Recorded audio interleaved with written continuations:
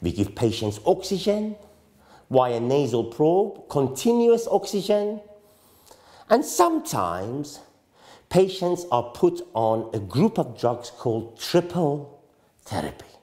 This is where it may get a little bit complicated, but they're put on a group of drugs called ACE inhibitors.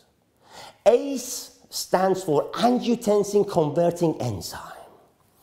As you recall, angiotensin converting enzyme converts angiotensin 1, which is ineffective, into angiotensin 2, which puts your blood pressure up, and that switches on aldesterone. If you can inhibit it, you vasodilate the system.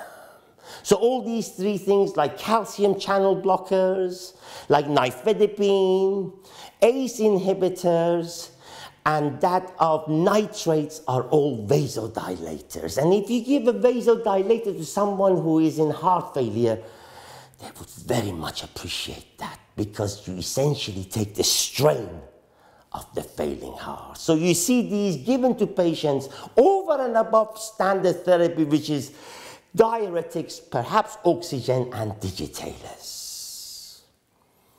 The only other thing you can do, because heart failure tends to be recurrent, and if you have a young patient which is resistant to therapy, you may even consider referring them for a heart transplant.